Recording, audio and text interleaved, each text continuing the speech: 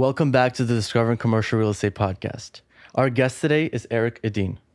Erik Edeen is a principal and the director of Tri-State Investment Sales Operations in Avison Young's New York City office, where he leads and coordinates day-to-day execution for the 36-member group. Erik has been involved in developing and executing all facets of the investment sales business across all asset types in the Tri-State region. His oversight includes underwriting and analytics, marketing, technology, market research, business development strategy and sales management, as well as managing the P&L, human resources, and training. In addition to that, he serves in the executive committee and in several steering roles for the national capital markets initiatives. He has been involved in over $4.5 billion of real estate transactions during his 10-year career. Before joining Avison Young, Erik was a financial analyst on CBRE's New York Institutional Investment Sales Division, which is a top 10 globally ranked team. Erik earned a Bachelor of Science degree in finance from the University of Connecticut with a concentration in real estate and was the 2019 recipient of the UConn Real Estate Center Early Career Alumni Award. In addition to this, he serves as the co-chair on the management committee of REAL, an exclusive New York-based networking and educational association. Erik is also a member of REBNY, ULI, and Property IDX Leadership Board. Erik, it's a pleasure having you on. Really appreciate you for doing this. What an introduction. I know that that comes probably off our website, but it sounds like I do a lot more than I actually do. Right. I've been fortunate to wear a lot of different hats in a 10-year career, and we can get into what led me down those paths. Yeah. But before we do that, let's get a rundown of kind of what your background is. So where are you from, and why did you get into the industry in the first place? Sure. From a small town called Wallingford, Connecticut. It's about 15 minutes north of New Haven, Connecticut. So for those that ever make their way up that way, it's where Merritt Parkway runs into 95. One of 6 kids, so family's always been a huge part of my life. My parents are awesome, and both happen to be in real estate. Although that really wasn't part of my real estate story or my real estate journey. It's one of those things that when I tell people that, they say, well, of course you're in real estate. And in reality, it didn't have much of an effect. My mom didn't work when I was younger, and then I think, probably when I middle school or just got into high school, she became a realtor, and my father's a real estate attorney. So they actually work together sometimes on transactions. My real estate journey really began when I got into UConn. And I was waitlist, by the way, so really got in by the skin of my teeth. I had committed to Suffolk in Boston, and then at the last minute got into UConn. I said, that sounds like a lot more fun. Let's do that, even though I still love Boston. Anyway, so in the business school at UConn, I was general management major. And looking back, I don't even know what that means. Like, I don't know what you just go to school to manage. What are you managing? You don't have any skill set, which as a manager now, having earned a skill set over a long period of time, looking back, I'm glad that I made that switch. And so for me, it's the switch came free pizza. Struggling college kid, and my roommate at the time, who was an overachiever in the academic sense, said, "Why don't you just come to this real estate meeting? There's some good people there, and most importantly, there's free pizza." So I showed up to that meeting, and they had a really impressive speaker. I want to say he was from Cornerstone or something, and the people were all really nice and different than the securities and the abstract math that you get in a lot of the finance classes. And I know a lot of people say this, it really was the tangibility that stuck to me. And I said, okay, these are good people. This is a career that I can understand, an asset class that I understand. And so starting then, halfway through my career at UConn, went full bore into into real estate. And that's kind of what really led me into it. So right out of UConn, I got recruited by CBRE. They came and did a recruiting day. I happened to make the second round cuts, make it down to their office, and that's how I landed my first job. Great. So my career start into real estate really doesn't sound that intentional. It was a lot of luck, and I think even along the way, there's been a lot of luck, but it's maybe just being in the right place at the right time. Got it. And as far as where you developed your business sense, besides school, where did you kind of learn the different aspects of business and develop this kind of sense for business? I think I'm still learning that. It's not like, I don't think I was the kid at 10 years old who was creating these businesses and selling. You hear all about these entrepreneurs who just knew from a young age that they were entrepreneurial. And I don't know if I just didn't have the exposure or the creativity, but it wasn't something that I think was innate in me, and more so, perhaps it was an exposure thing as well. But over time, as I've been exposed to more aspects of business and really run our team like its own business, you get to see that side of it. And so it's something that I've really fallen in love with, because there's obviously the sales side of the things that we do, which is very transactional in nature. But if you're just looking at the next transaction, you're not really thinking about the business needs, goals, human resources, the technologies, all of those things that go into creating a lasting business these days. Of course, so I don't know where it came from, but I'm glad that I've had enough experience now to have a good sense of it. Got it. And so why commercial real estate? You clearly have strong general business and sense. So you would be successful in any field, but why CRE? What draws you into it? I like that you say I'd be successful in any field. I don't know about that. Perhaps with enough hard work and perseverance, putting your mind to it. Yeah, sure. I think there's a lot of opportunities out there. For me, like I'd said, I think the tangibility of it made it very digestible for me. I actually like that it's finite. Right. So, for example, New York City has 287,000 individual block and lots. Of them, about 120,000 are probably commercial grade, and of them, probably 20 to 30,000 are going to be valued over, say, $10 million. Right. So that's clear to me. Okay, so where can we do business? Well, here's 30,000 lots that we should probably be targeting, because that's where business is. And I really like that ability to have a good grasp on it and be able to scale that. Great. And so what do you think you'd be doing career-wise if not commercial real estate? Ooh, that is interesting. My family tells me all the time that they're surprised I'm not in like physical therapy or some health-related field. Not because I have much of a medical mind or would want to go through med school, but more so out of necessity. So this is just more so on the personal side. I've had shoulder surgery, knee surgery, back surgery, a number of just things that have happened to me over the years. And, I've always been a pretty good athlete and maybe not so nice to my body, bringing it to the brink of breaking, really. Right. And so as I've gotten older and needed to learn some of these lessons the hard way, I've become really, really dialed in on what makes your body work well. Right. And so I dove into nutrition and the physical therapy side of things, what makes your body move correctly. It's fully integrated. There's this great model called a tensegrity. So if you're building a building, it's brick over brick over brick. And a tensegrity is actually a web of, like, think of elastic bands. And the only way that they can stand up is through their mutual equal tension. So if you go ahead and tweak one side of it, if you pull it too tight, it stresses the exact opposite side. The same way is if you have a collapsed arch in your right foot, it might symptomize in your left hip. And so these are things that, unfortunately, sitting in a desk for many years have exacerbated. And so I'm always trying to undo those things. And I think the last bit of that, and this is still within the health field, is I was diagnosed with adult onset asthma a couple years ago. And for somebody who wakes up at 5 a.m. to work out every day, pretty much religiously, like, how can I be getting more unfit? Why am I having breathing problems? And I realized because of stress that I'd been mouth breathing a lot.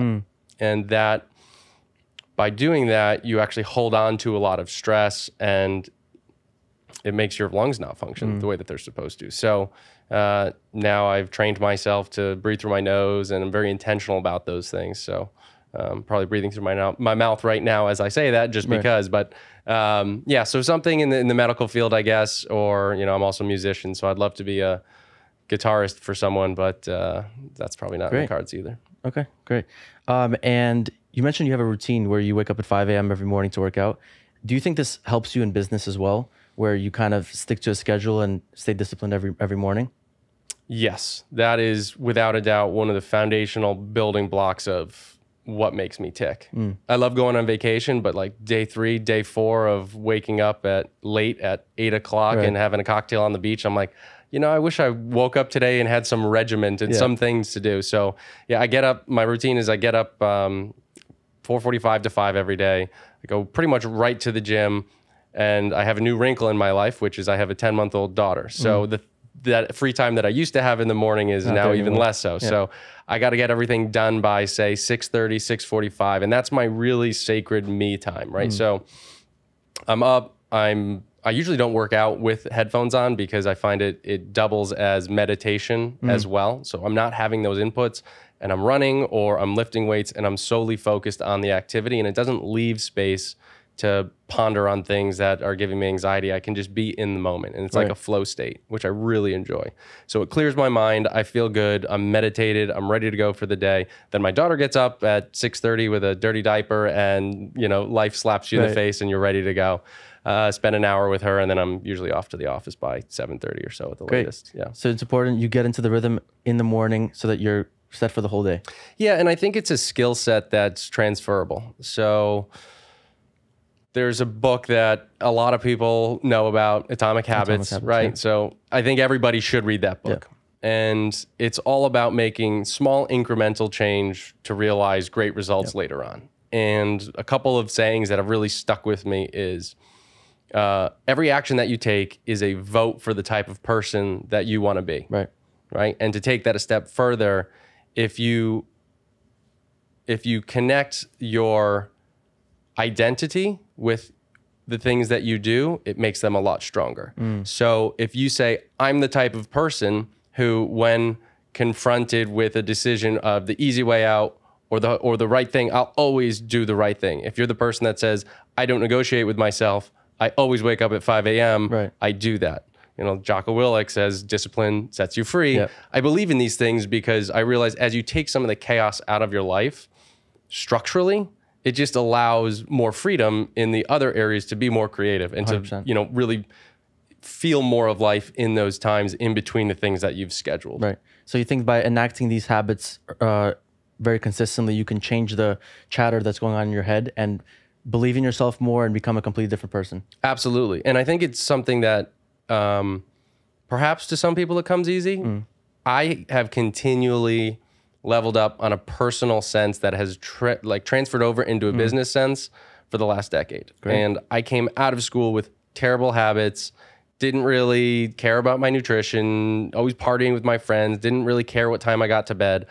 Now everybody makes fun of me. They're like, oh, 8:30, probably too late to call Erik. He's probably winding down for bed, because I know, under 8 hours, you start to lose a little bit of IQ. Yeah. Under 7 hours, you lose 30% of your IQ. So I'm not out here to be a hero. I want to live life every day and enjoy it. And I want to be functioning at a high level. And so that means I need to get my sleep. I need to get my exercise routine in. I need to have my family time. And now I'm trying to jam in as much effective work time as I possibly can, because I'm not trying to work the most hours. I'm trying to have the most results. Yeah, got it. Understood. So let's change the conversation to talk more about brokerage and how people can become successful brokers. So before you joined Avison Young, you worked as an analyst on CBRE's New York Institutional Investment Sales Group, which is top 10 globally ranked team. Do you think a broker should start out like you did as an analyst and then move into origination, or start out directly in origination? There's levels to everything. And I think there's personalities that fit better with certain roles than other roles. And that doesn't necessarily mean that a particular role, like a broker, can only be a particular personality. Right. Because if you and I are both loudspeakers and very dominant, perhaps we'll clash. Right. Whereas if I'm more passive and you're a very assertive type person, you might actually find it easier to talk to me because I'm a better listener and I'm more receptive. And when I give feedback to you, it's slower and thoughtful, and then you can take it and do it with what you will. Right. So I think, going back to the original question, you can probably have a moderate level of success, mostly by luck, without having a great foundational background. So we've had people that I know of who have awesome family connections, and they'll have a uncle hand them a deal, and that person will then take the deal and essentially feed it to the team who will execute it to them. So that person's going to get paid pretty well just for knowing that person. Is that a reliable business plan? Probably not. No. While networks matter, at some point you're going to run into a situation where your expertise is going to matter more. And that's where starting with the fundamentals makes all the difference. So I don't know that it has to be a analyst program, but that's probably the most likely and easiest path. I'm sure there's a lot of self-study that you could do.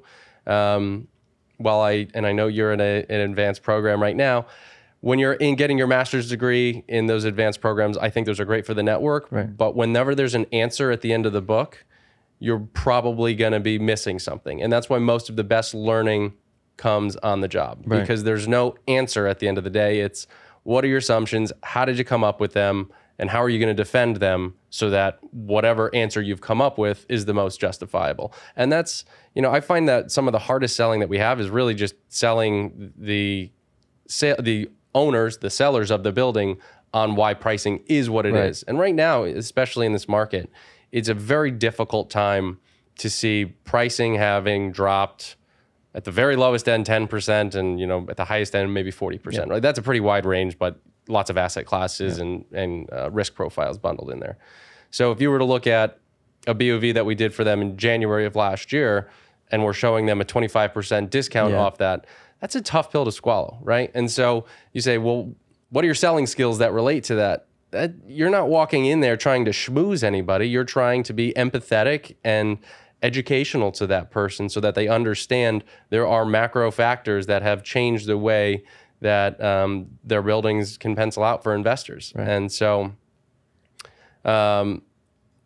this was the question still about the analyst program, I think, right? And so sure, there's lots of shops that'll give you a desk, a phone, a territory, start hammering the phones, call block by block, building by building. It's a great way to gain a ton of market share.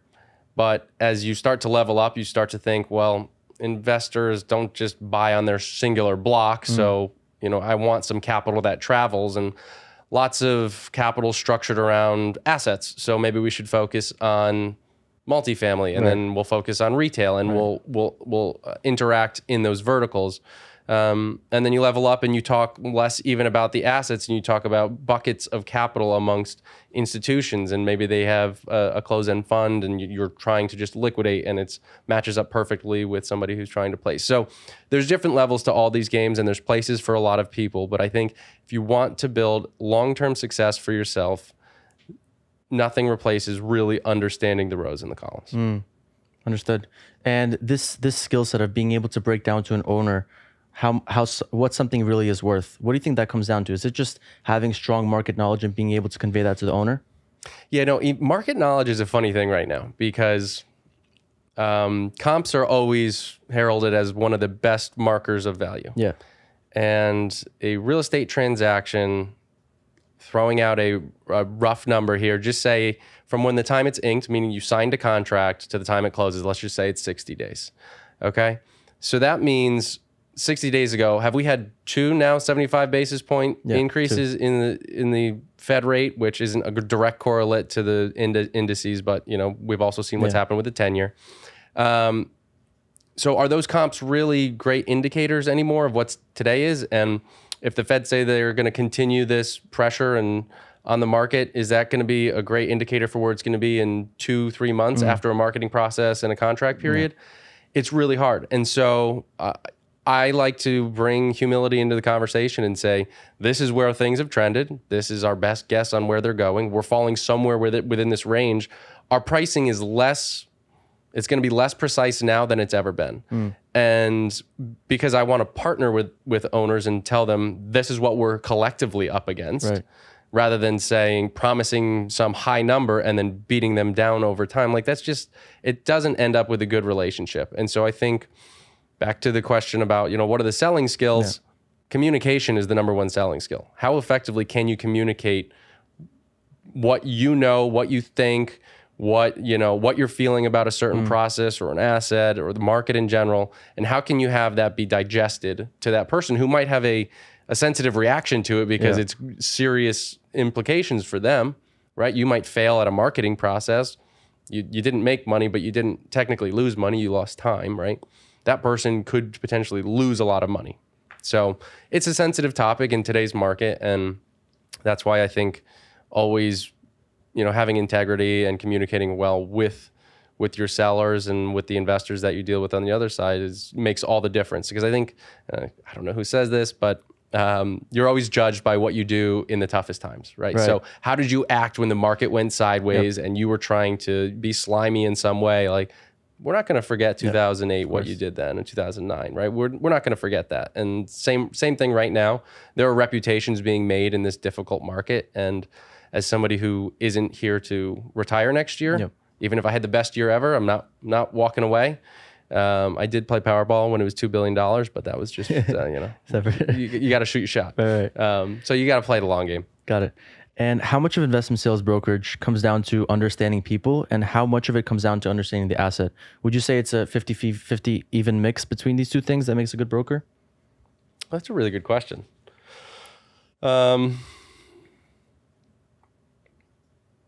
I guess 50-50 is the answer with this additional color, in that looking at either of them mutually exclusively would be the incorrect way to do it. So so they are part of the same dynamic. Right.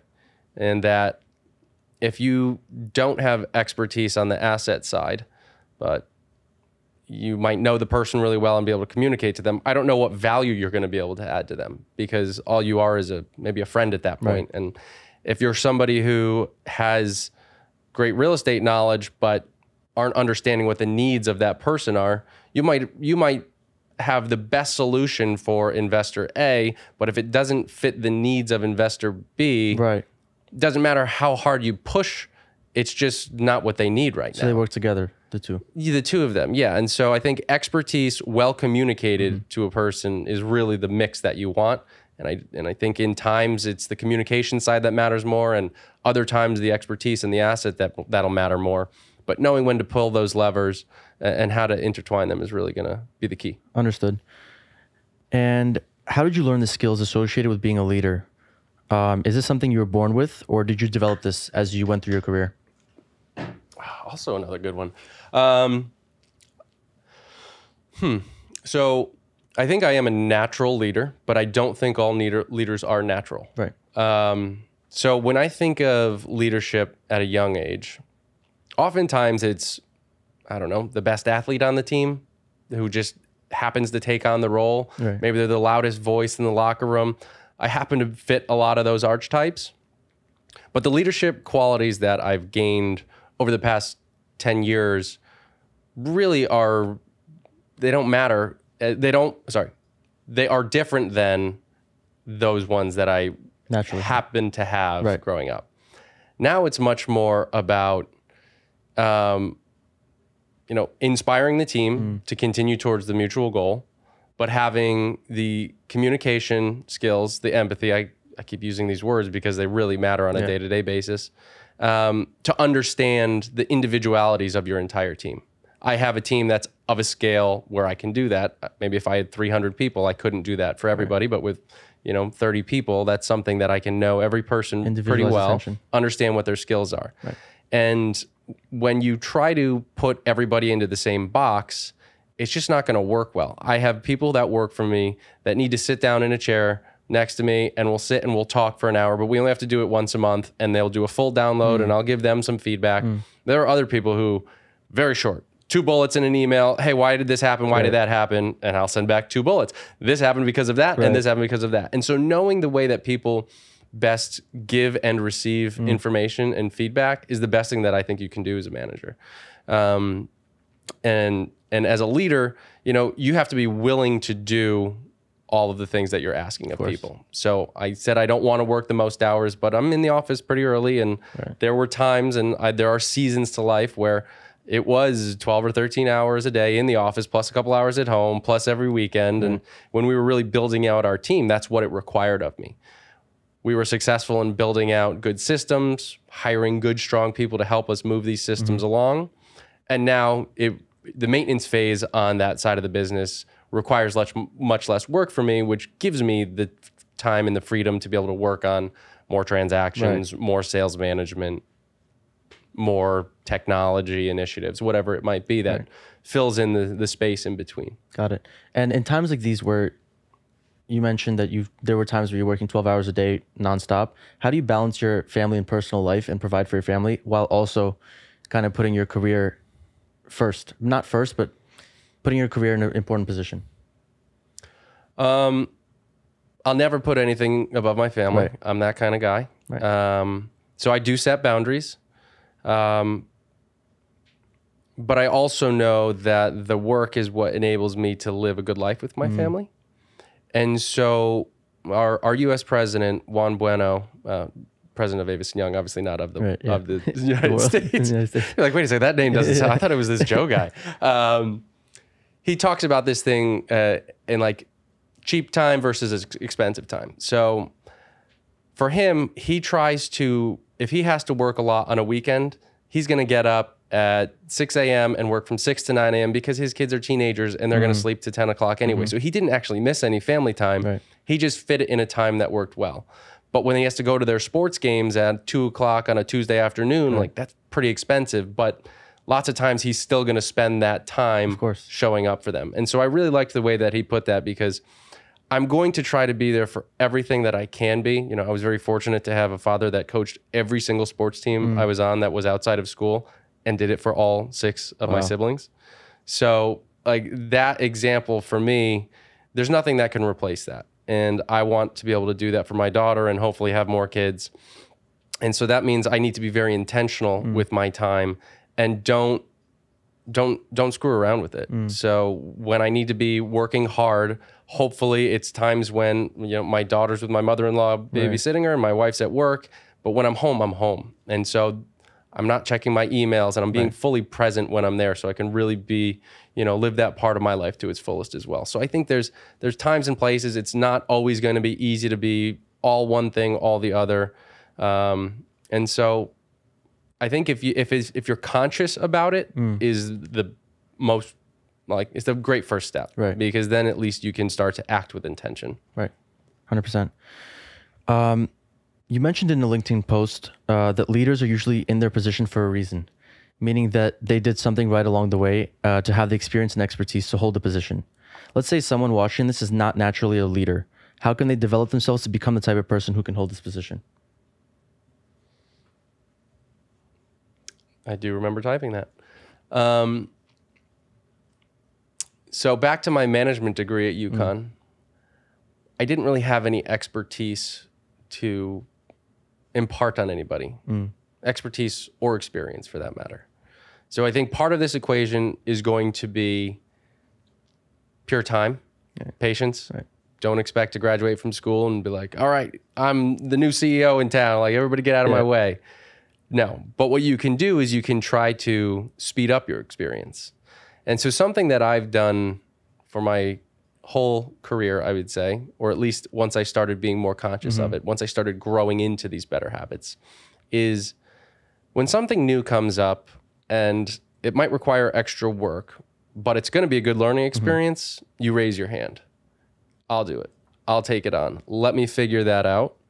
And that's why when you're reading my intro, it's got analytics and marketing and technology and sales man, all of these different things. Most brokers' resume is like, broker, sells buildings, right? And so my role isn't for everybody. I don't know if I would be the super happiest just to be a sole broker either. So find your lane and figure out what it is. But the more experience and exposure to different sides of the business that you can get, I think will help you have a more valuable opinion to be able to give to people. As you utilize that opinion and create that value, I think you'll naturally be put in places of leadership, whether that comes with a title or whether that's just people want you to be in the room with them. They say, hey, we got this big client coming in. I know that you did this research on how the metaverse is changing changing real estate moving forward, and you went to that seminar on the cannabis industry. They're trying to invest in those things. So why don't you come sit at the table, because you took the time to go be an expert in 2 niche areas of the market. And now you're somebody that they can count on, because they're like, I sell buildings. I don't want to learn about these tangential things in the market. So figure out the things that you're generally interested in and become an expert in them. Slowly start to branch out. Those might be contradictory, but I think breadth of experience definitely lends itself to being able to add a lot of value. Great. And what's the learning curve in commercial brokerage? How long does it take for a broker to really get it and be able to originate and close their own deals? I think the traditional model says 2 years, 18 months to 2.5 years, probably. I think the biggest caveat, the biggest implicator in this is with whom you're doing it, where you're doing it. So, not sure this is the best example, but my sister's a realtor in Nashville, Tennessee, which, homes flying off the shelf for $100,000 more than their asking price. She got into the industry 2 or 3 years ago and was crushing it 4 months later. You know what I mean? So less sophisticated than commercial real estate, sure. But if you're standing in front of that moving train and it's full of cash, it's going to be hard to miss. So market matters and placement and timing. But I think really for this question, what matters more is going to be the team that you work on. So sure, there's CBRE and JLL and Avison Young and Marcus & Millichap, all these different flags, we'll call them. But within those, there is lots of teams. Of course. And all teams are not created equal. You could be on 2 different investment sales teams within Avison Young. You could be at mine in New York, and we're one singular team in New York, or you could be the one in Florida and the one in California. Right. You're going to get a slightly different experience. And so our team in particular, we are a unified team, 30 people. And so what it does is it allows a higher level of collaboration, which we feel helps our people get up to speed faster. So you're going to be put on a high number of transactions, and we do something called a stand-up meeting every single morning at 9 o'clock, and we do multifamily Monday, retail Tuesday, development Wednesday, right? So we go asset class by asset class, and we go through the entire pipeline of those asset classes. We talk about why somebody, what is the 3 to 5 strong points on this? What are the 3 or 5 strong objections? Why people can't make this pencil? And we talk about what types of investors would actually want to look at that. So one, that's helping us transact our properties, but it's also helping all the young people in the room learn about, of course, oh, that's why 2A, 2B matters. That's, tax class protected assets in an environment where there's budget concerns in the city and taxes are moving. That's very important. Development site with 421A footings in. Oh, that's really important because that you can't get that anymore. So that's going to be priced at a premium. So there's these little things that if you just give a broker a desk and a phone and you say, good luck, I don't know if they make any money, 18 months, 2 years, 5 years. It takes a certain type of person to take that kind of beating. So I like that we offer close mentoring, teaming. So you work with three to five people on this listing and a different 3 to 5 people on a different listing. So you can see how they communicate and you can see how they work together. And it gives you a lot of experience in a shorter period of time, which I think is a good thing about, I do a ton of mentoring and speaking with young professionals, and they're always like, well, do I go into acquisitions? Do I go to brokerage? Do I go to the debt side? And there's really no right answer. What I will say about brokerage and in a high velocity brokerage shop is, we're doing 500 and just say 500 BOVs this year. And so that is a lot of underwriting, market research, understanding assets. It's a lot of reps. Okay. And so you're going to get a huge breadth of experience. Now, are you going to have any asset management experience in this role? No. You will have no idea how to use Yardi Matrix. I'm sorry. That's not what you're going to get here. But if you're looking to just get a breadth of experience, a lot of reps very quickly, I don't think there's a better environment for it. And then if you realize somebody that you're a cradle to grave type person, go work for an owner who you're going to acquire, you're going to do the value add program, you're going to see it through asset management and disposition. So you need to think about what parts of the business most interest you and perhaps what are best suited for your skill sets. Great. And so you think for a young broker, it's important to be humble enough to put your ego aside and let somebody kind of walk you through what to do and what not to do and get the reps in to fully get the full experience of learning the whole business. Yes, absolutely. I have a young broker that works for us, and he has been primarily in the multifamily asset class. And he was called by somebody who owns a pretty substantial development site. And so he has 2 options. He brought in this BOV, and he can either hand it over to an analyst to go do the underwriting, or he can work on it himself. And he came to me, he's like, I really want to learn this. And so I'm going to take a first shot at it. And I said, that's awesome. Great. And then when you're done, come in here and let's go line by line and talk about every single input in this model, why it matters, how it's different than last year, and where it could be heading. So somebody with a mindset that they want to understand more is always going to end up further along than somebody who's like, oh, I got what I need. Like, I just need to keep going. So it's somebody who's continually curious and wants to improve on their skill set. That is going to be around for the long term because things change too. Like it's not like you can know everything in real estate, because whatever you knew in 2019 in the first half, guess what? It changed in the second half when they did the 2019 housing laws. Yeah. So now you need to learn some more. So unless you really like learning and digging into the new set of regulations and tax code and zoning code and all these different things that are always changing, I think that's what actually what I find interesting about it, is that there is no finality to expertise. It's an evolving, ongoing endeavor. And to that end, I think if you can be curious and that's something you like, it's just going to be a much better skill set than somebody who's just looking to get to the end. Amazing. What have you learned about yourself since you've closed your first deal?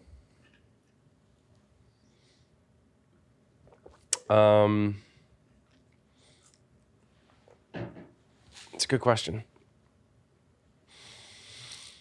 Let's see. I think I have a couple different things that are coming to mind there. First, I tend to feel feelings pretty intensely. I'm a pretty emotional person, which is good and bad. It means that I can be a caring and empathetic person, but when things go sideways, like, I'm probably staying up that night thinking about it. Of course. Which isn't great. And so when I talked about my workout practice, and which is kind of coupled with a meditation, I'm working on it. You know, I would love to be a little bit more immune to the external things that can really affect somebody's state of mind. So that's one. And then the second one is, after a certain point, I don't think people are motivated by money unless it's more of like a scoreboard. Right. And so, I'm glad that I'm not. I'm not trying to do this to be the richest person. Right. You know, I'm here to obviously make money, but I also value the relationships, and I value the asset class, and find it something that's pretty rewarding and fun to do. 100%. And how has the world of investment sales changed since you started? What worked for a broker 11 years ago, does that still work today? I think we're moving towards more perfect information. Okay. Which is probably the biggest change. So, you know, my partner, James Nelson, he was a partner at Massey Knackle, which had an absolute killer system, right? Just put somebody every 5 or 10 blocks or whatever it is, and they owned the information. They owned so much information. Granted, they're not selling Empire State Building and buildings of that caliber, but, you know, a lot of $5 million deals sure does pay the bills, right? And so today there's so much publicly available information that brokers pretty much all have the same information, right? So it comes from public sources most of the time, and it takes that next level of vetting, extra legwork. So every time a building trades, we're calling the buyer seller, and if we're not the broker on it, we're calling the broker and just, what happened here? How'd it go? What was the cap rate? They'll never share. They'll give us, you'll get 2 different cap rates from the buyer or the seller. Because really understanding the story behind certain assets and why it priced adds that extra color and the value, rather than you could just be the broker that said, oh, your building sold your neighbor sold for $300 a square foot. Do you want to sell? Because that's what I'll get for you. And like, that worked for a long time. And now you just need to bring more to the table. And also in New York, every time a mom and pop seller sells, that's a consolidation, right? And so there's going to be fewer owners in the city, likely every year from here on out. Look at Carlisle buying 500 whatever buildings in Brooklyn, right? There's a consolidation of ownership, which means that older styles of business are going to be less effective. And as we were talking about leveling up, the moving capital side of investment sales is going to be much more impactful, because you can just do a lot more with, you know, a relationship rather than 500 individual buildings. So you mentioned that everybody has access to this public info, but the brokers that have access to this private info or go out there and get that access are the ones that really stand out. I believe so. Because I mean, New York City has Acris and NYC open data. Like, there's a lot of great information that actually I think a lot of people don't even utilize because they're afraid of you know, numbers and APIs. But a lot of it's there for the taking. But I do think going the extra leg to learn, right? Because you can just look at price per square foot and whatever the other metrics you want to hone in on. But I think understanding the story behind each asset and trying to unwind that is really how you can add value and create those proxies. Great. Amazing. And why do you think it's important as a broker to have a strong personal brand? And have you generated new business by putting yourself kind of out there publicly? That's something that's top of mind for me right now. So I do think that it's becoming more important than ever to have a personal brand. I do think that there's always been personal branding before LinkedIn and all that other stuff. If you see, like my partner James, to call on him again, like he's always in a suit and a tie. And my other partner Brandon, he's always in a blue suit and a white shirt and brown loafers, like without fail. I got a little bit more pizzazz. I happen to be wearing something lower key today, but it's usually like window pane or, check or something like that. And so that's like a small element of your personal brand. But is your personal brand also the person that responds to your emails at 4 a.m. and 2 a.m. and 10 p.m. and 1 in the afternoon? Like, wow, this guy's super responsive. How is that possible? That's not my brand because I draw those boundaries with my family, right? And I'm usually sleeping by 10 p.m., so I can't be that guy either. So there's a lot of small factors that play into that. But, for example, I'll put it out there. Something that I like to do is I like to teach, right? And so part of my personal brand is I'll teach classes for REBNY on continuing education, those types of things, but also do a ton of one-on-one training with people who are young and teach them what a cash on cash is, what negative leverage is, and why that matters, and what it's going to mean moving forward. So hopefully I can follow through on that. I'm putting it out there right now. I'm going to do more teaching. Great. Amazing. And let's say someone watching this right now is working in acquisitions. What are some aspects of a building that needs to be understood beyond the numbers? Ooh, interesting. I guess the easy answers here would be, first thing that comes to mind here. The first thing that came to mind here was just like the quality of the finishes in like a multifamily building. So I was recently at a retreat and one of the founders of Peak Capital, David Gomez, was there. And the question posed to him, what do you find most rewarding about this, being a real estate owner? Yeah. And he's like, the design element. Because when I design an apartment, there is the renovation in the kitchen and the living room that costs $50,000. That looks pretty good. And then there's the one that's $55,000 where you can move the outlets to more convenient places and you leave room for a coat rack near the door. And you start to think about what it's like to live in that apartment and not just to be, another number. And what ends up happening is you get stickier tenants because they actually enjoy the quality of life that you're creating for them. And so I think thinking about how the physical world creates an experience for people is hugely important besides just the numbers. All apartments are not created, all office space is clearly not created equal in this market. When we talk about A's and B's and dilapidated mid-block buildings that we need a tax break for to be able to convert them to residential buildings. So understanding the bricks that you're actually dealing with is hugely important. And I think, this brings up a good point, which is analysts understand your rows and columns, but understand the whys and understand the actual bricks and does it make sense? I would hate to see, an analyst underwrite a conversion of an office building to residential and them not understand that the floor plates are too deep and you can't actually even fit an apartment in there. And so, that's an architect's job. Well, why can't that be your job? Why can't you understand that? Everything, yeah. You know what I mean? So understanding all those different facets are what I think would make this interesting. And as an asset class, what's great about real estate is it is hands-on and you actually do have some ability to create value. Like I can go buy stock at Amazon, but I can't change what it. am I going to write 100 letters to the new CEO? I don't what is that going to do? It's not going to, I can't do anything. Yeah. But if I bought a building, I could absolutely make change there to increase the value, which is really a good point of information for where we are in this market. Of course. Which is there's real estate investing and there's real estate speculating. And for a long time, it's let's buy this building. We'll do some minimal renovations. Cap rates are always going to go down. We're going to refi out all of our capital. We're going to be ticking up.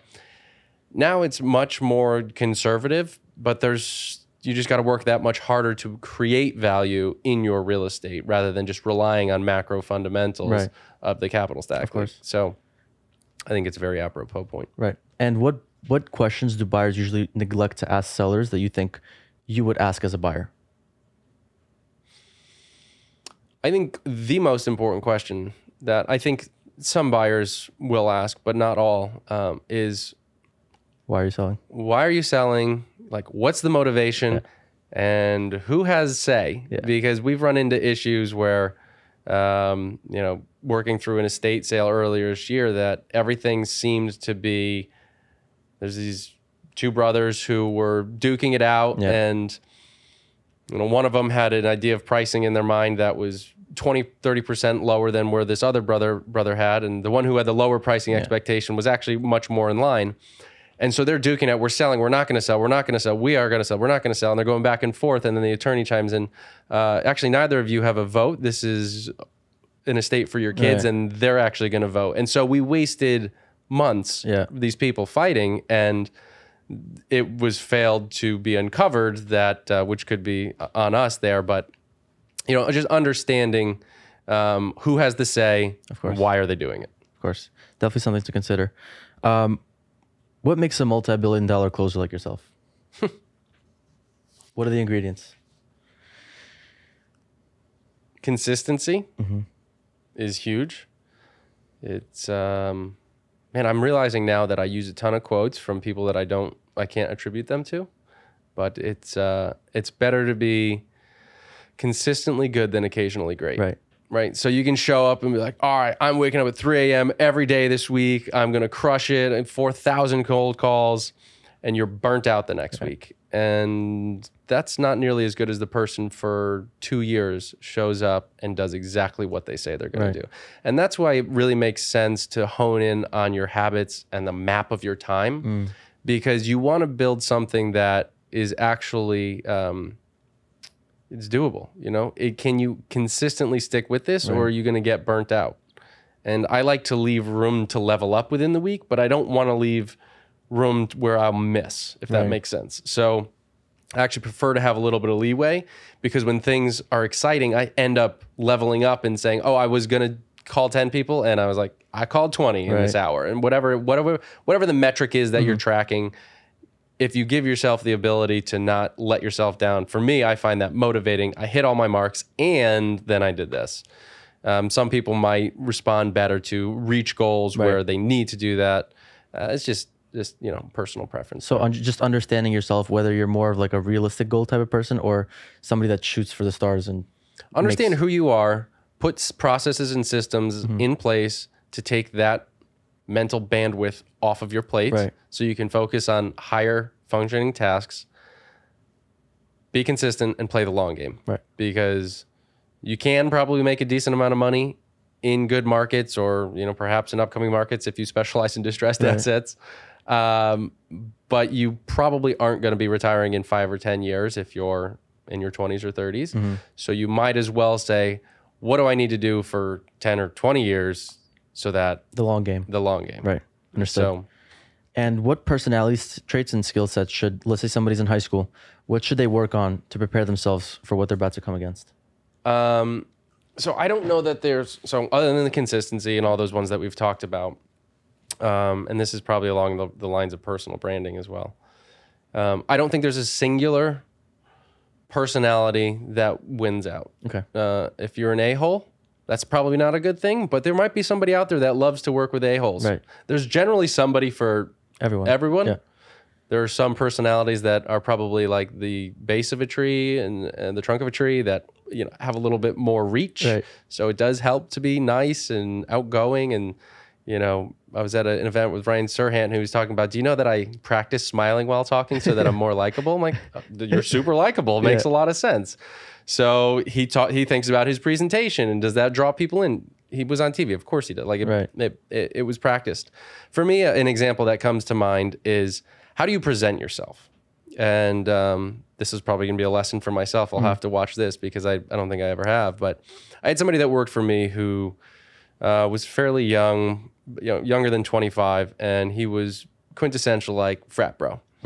Okay, and there's nothing wrong with that. He was a pretty smart kid and added a lot of value, but his presentation always was very lackadaisical. Yo, bro, like I did this under. I'm like, you have intelligent things to add to this conversation, but nobody can cut through your presentation. Right. So it's almost like how you say it is half of what you're saying, you know? And so I would say that practice your outward presentation, be true to yourself, because it'll get caught up with you if you are a BS artist of your own personality. Like you do have to be true to that, but that doesn't mean you can't emphasize certain traits when you're out drinking with your boys. Sure. And then if you're in a conference room presenting, you might want to be a little bit more tied up and speak clearly and thoughtfully and use the correct vocabulary. And so yeah, I think how you present yourself,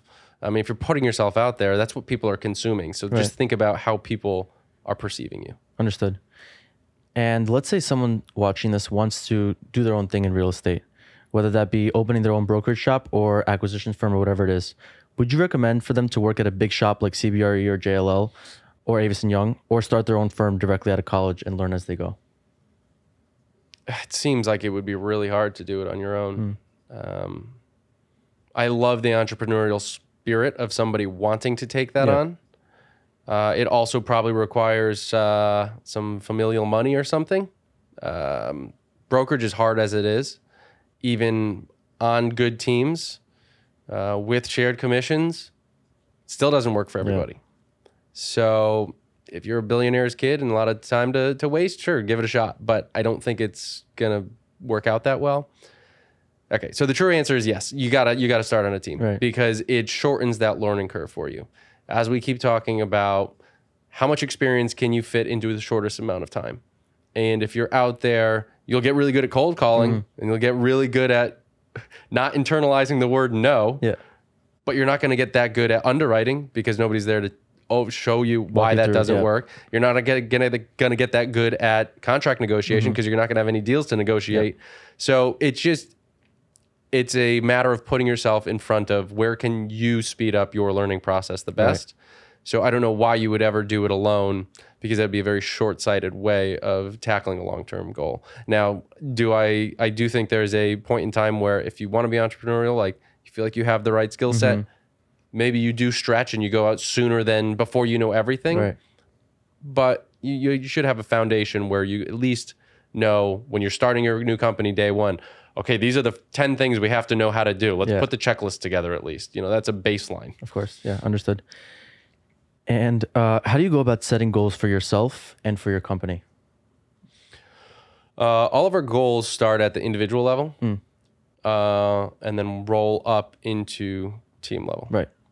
And I think it's best to start with short-term goals that extend into long-term goals, which is not the way that everybody does it. You know, a lot of people say, well, I want to do this in backwards. 5 years. How can I get there? I understand that. Going back to life design, what am I willing to suffer today and that'll show you what you can have later is the way that I tend to look at it. And so if I'm willing to commit 60 hours a week to my job and I'm willing to write down these 10 or 12 different things I need to do every week and never miss ever and always give up my weekend, like you can accomplish a lot, but you better figure out the time. Like, I don't think people understand the time that it takes to do things often. And so I think starting with a good time map of what you can actually accomplish in an hour and then fitting in the different activities you need to do those hours, leaving a little bit of room because stuff comes up. That is a good way to come up with a realistic goal. And maybe as you get more efficient at things, you can start to ratchet things up. And so your longer term goals can get ratcheted up. But I would hate to tell you, I'm going to be a billionaire in 5 years. How? Well, I'm just going to keep going to work and, you know, hope it works out. I'm going to do 10% more every day. I just don't understand how that would happen. So I prefer to control what I can control and enjoy the ride. Understood. Perfect. What has been the most difficult point in your career, and how did that shape you as an individual from that point on? I've had a number of difficult times in my career. Some of them exciting and difficult, some of them personally difficult, which carried over into work. So big, like, I'll just start with a couple of them. So when I went from CB to AY, CB, institutional product, office buildings, some multi, some retail, like power centers. Come join a boutique team in New York that specializes in complex development, like ground leases with tax credits and inclusionary housing and all these things. And I didn't know what any of those things meant. A leap. Not even one of them. They said, "Oh, he's on that team. He must be smart enough to be on our team." Right. So that was like the whole interview. I'm like, hopefully I am. And I showed up and they're like, "Okay, so we have this presentation tomorrow or in 2 days with a fairly well-known developer. You know, make sure the underwriting's tight." And I open up the previous analyst's model and I start, and I don't even know where to find information. Right. I don't have a Reonomy or a Property Shark set up yet. And I don't understand how 421A works, and I don't understand what inclusionary housing means or how it's generated. So you were thrown into the fire? Thrown into the fire completely. And I had an absolute panic attack. Right. And I leaned into it, and I don't remember. It turned out okay, and I swear I blacked out this whole experience because I don't remember how I got to a good deliverable, but I did. Right. Separately, you know, when we were recreating the Tri-State Investment Sales Group, or I guess at the initial creation of it 5 years ago now, it was a scary times because it was like we had our group at AY, we had this James Nelson group coming in with 10 or 15 people, we had Kinsey Capital coming in, we had a few different teams all joining. And as somebody who really cares about the culture and how people work together, it was very nerve-wracking to see how that was going to come together. And no roles were defined at that time. Everybody was just like a flat structure. Right. And it's like, okay, like let's start to figure this out. And that's kind of when I just started raising my hand. I actually know how to do all the analytics. I know how the marketing works. So I know what technologies are. It was because in the first 5 years at AY, I was taking my time to learn all these different things. And so when these other people show up, I'm like, oh, I'm the guy for specific knowledge. Yeah. It turned out to be like, how do you, and I'll do it, guys. Like, and so it became where that's how I got my director of operations role. Is like I knew how all of the things had worked in that sense. And so the lesson from both of those was like lean into those difficulties and really like embrace those challenges. And so when you talk about seasons of life and when you can spend time with your family, when you can't, like you just say, hey, we got this big thing happening. Expect less of me for 2 months, and hopefully you have a good partner or you have a whatever it is that allows you to do that. And my wife has always been great about that. I'd just tell her like, 2 weeks coming up, not going to be good. I won't change any diapers. I won't be home for dinner any nights. It's going to be a lot. And then there's times it's like, hey, I know you probably have a lot going on at work. I'm waking up Carmen and I'm putting her to bed every single night. And I love that. So knowing when you can push, when you can't push. And then the last one that I do want to touch on is last year, our other business partner, Jim Kinsey, died. And he was really the mentor for me of the group, and he's 12 years older than me, but a really close friend. And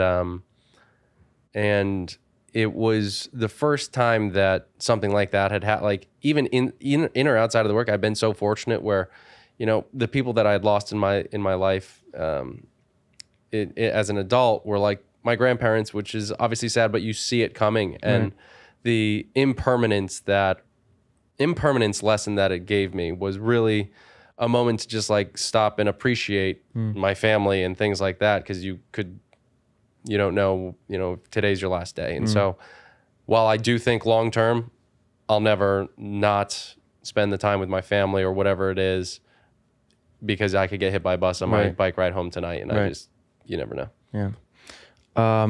And who were your role models and people you looked up to when you're coming up in the industry? You mentioned Jim. Jim was your mentor? I only knew Jim for 4 years, but it was a very impactful 4 years. He was a Buddhist, and the same way that I talk about somebody who feels a lot of emotions, like I can get hot. Like I try not to. I'm not like a blow up person, but like I'll internalize that stuff. He was always calm, cool, collected. Nothing could faze this guy.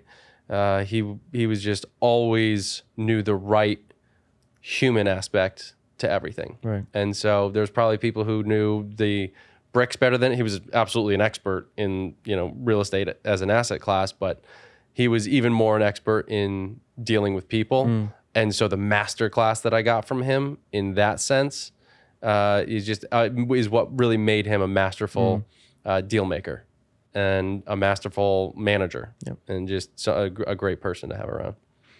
Okay.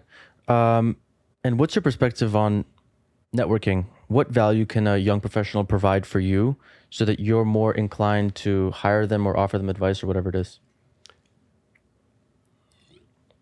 I don't know that I ever look for people less established than me to come in and add value unless they work for me. Right. I might work for you one day. I have no idea, but you seem nice enough, and I have no reason not to like you or try to help you out in some way. Right. So I'll always is a strong word. I will most always take the time to have the intro conversation with somebody, grab the coffee, introduce them to somebody. Today, I introduced an analyst candidate to an investor that I've actually never bought or sold anything with, but I know, they're good people. And I said, this would be a good match. And I was happy to make that introduction and do that for the young person. You don't know. And I mean, even networking with other brokers, like people move, right? People change jobs, people start their own shops. So like they could be my top investor one day. And so I'm not going to treat that person poorly because one, I don't think that's a nice thing to do. And I want to be a decent human being. And two, you have no idea who they know and what value they might add back in your life one day. What goes around comes around. Exactly. Yeah. They could be best friends with somebody that I'm about to get signed up to listing on. And they're like, you ever run into this guy, Eric? Yeah. You know what he said to me? He was such a jerk. And then I don't get signed. Like I would never leave anything open for that to even be considered. So just do the right thing and treat people well. And I think it comes back around. 100%. And what do you look for in a new hire? So hard work is going to stand out. It really is. So I would like to know that somebody's willing to work hard because they probably can't add a ton of value. Right. It changes. First 3 to 6 months, I'm adding value to them, and then they start adding value back. Because even if they come in with some background, it's usually a lot of training, how we do things, there's a lot of training that goes into people. So what I really look for is decent resumes, fine, but and I've hired over 60 people in the last 5 years, and for each one of those successful hires, it could have been up to like 20 interviewee candidates. So it's a lot of hiring that I've had to do. And when you're with somebody for as many hours as you're going to be, you better get along with them. Right. Okay. And I get along with most people, but there are certain people that just don't communicate in a way that is conducive to like a team environment. Right. We've had to fire people who would not communicate on a unified team. You cannot withhold information. If it's super sensitive, you don't need to broadcast it, but you don't do something that's counter to the team goals. So just being somebody that can do attitude, hardworking, decent to be around, good communicator. If we're talking personal brand, how are you bringing yourself here? Those are all things that I would be looking for, but I'm not going to be, asking somebody to add value. But when you talk about networking, this is a good spot to do the shameless plug here. I'm co-chair of a group called Real Estate Ascending Leaders. Right. And we are a group for, I'll call it the deal side of the business. So acquisitions, developers, investment sales, debt professionals, capital markets types roles. What we don't have is attorneys, architects, title. And so it's great for them to sponsor our events. But it also means that you get a really organic conversation around how deals come together. Right. And we have people who are, 22, fresh out of school, and people who are 38, 40 years old who've done a ton of deals. And so it offers a good opportunity for the older mid-career people to discuss kind of higher level how these transactions really came together that a 20-year-old not even going to mean anything to them probably. But it offers that mentoring ability as well. So I would encourage people to either reach out to me or check out real-ny.org. Great. I'll put the link in the description for the video. And what's your favorite question to ask in an interview to kind of gauge where someone's at? Oh God, I don't do any of those weird interview questions, like how many baseballs are in Yankee Stadium or something like that. Mostly because I don't know how I would figure that out. You know, we're not Google over here. Unfortunately, I think this is going to be a pass. I don't have any creative questions to ask. Okay. I like to spend some time getting to know that person. I think just tell me about yourself is pretty telling, like, because that gives somebody the opportunity to highlight what they think is important about them. And when somebody likes to really hone in on certain aspects of their life or their skill set, that's what they're most proud of, or conversely, perhaps like they're trying to downplay something. And so it's just, it's an interesting view into their psyche. 100%. And so what real estate asset classes or property types do you see potential for in the coming decade? Let's see, what are the stock answers here? Multifamily, industrial seem to be the ones. But the word potential is going to put me on the other end of that spectrum, which is going to be that office. Yeah. So suburban office, Class B, C office in the city.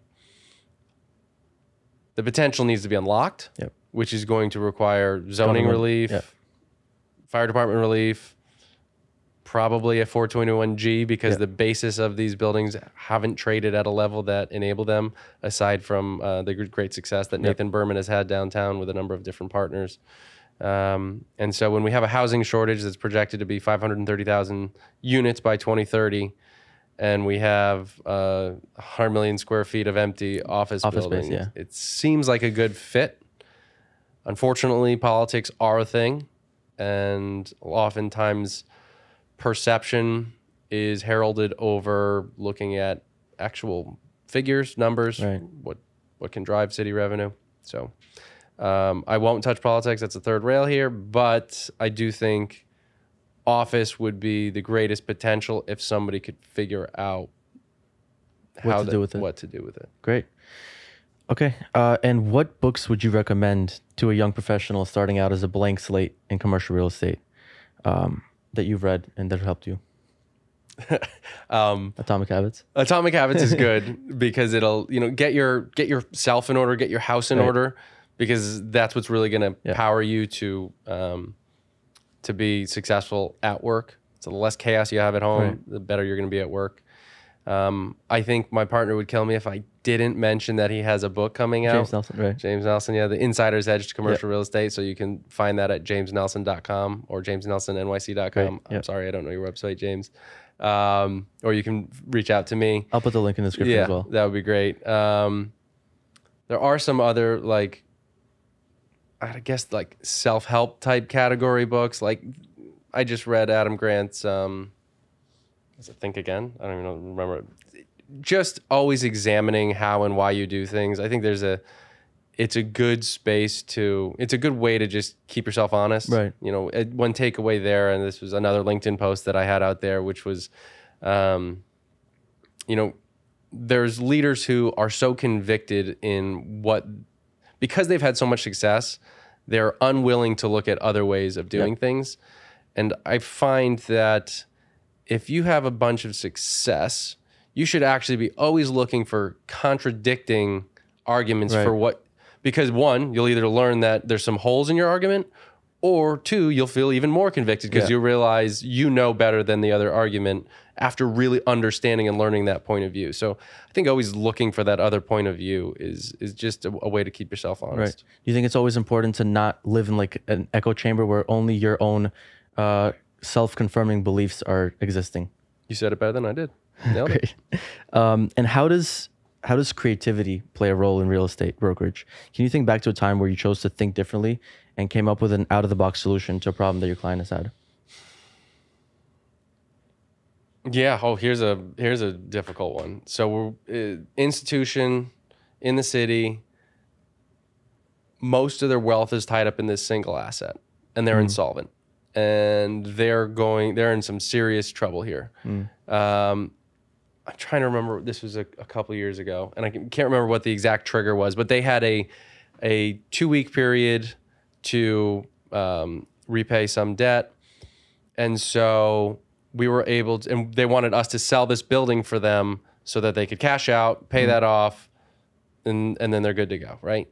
Unfortunately, you can't sell a building in 2 weeks unless it's at a steep discount, because that means somebody's stepping in with no idea about due diligence and capitalizing it that fast. Like, that's pretty tough. So what we did is we brought in our debt team, and they were able to, in 10 days, they were able to close a loan for them, take out that other loan, give them enough funds to float the operations of this institution for 6 months, which was what we had targeted as enough time to actually get the transaction done. Awesome. That's great. And what drives you nowadays? Is it money, personal achievement, family, philanthropy? And when would you say you've succeeded?